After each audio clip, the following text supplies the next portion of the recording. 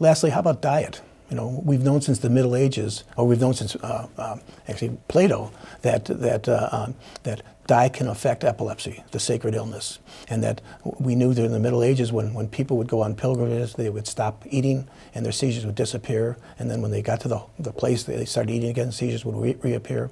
And Johns Hopkins was really very, very important in reestablishing the importance of diet.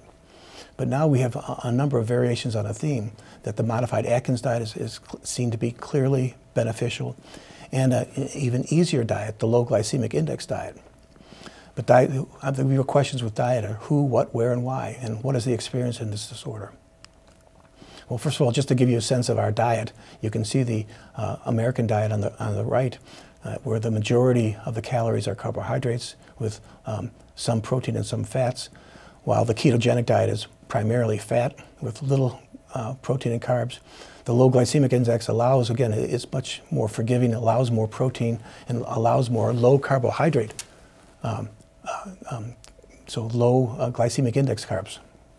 Where does the modified Atkins diet fall in those, in relation to those? The modified Atkins diet is in between the low glycemic index diet and the ketogenic diet. Got it.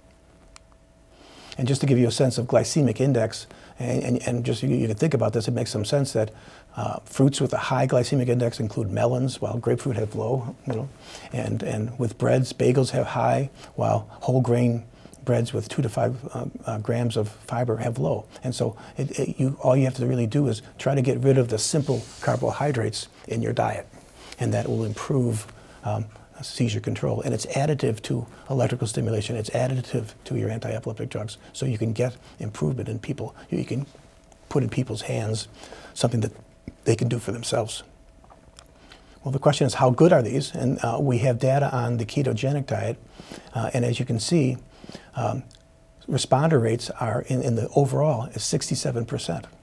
So that's a very good responder rate for again, compared to our anti-epileptic drugs, and you know, similar to electrical stimulation long term. And so it is certainly something that to offer the patients once if they have medically intractable epilepsy. Do you offer one versus the other?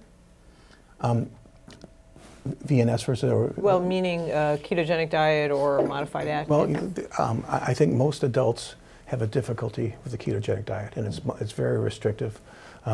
Kids, it's easier. If a child has developmental delay and can't swallow and has tube fed, it's easy as pie to put them on the ketogenic diet. But I think that the problem with the low glycemic index is the easiest of them, and it's the one that they can probably stay on the longest. But the modified Atkins is also very good and clearly has been shown to be similarly effective.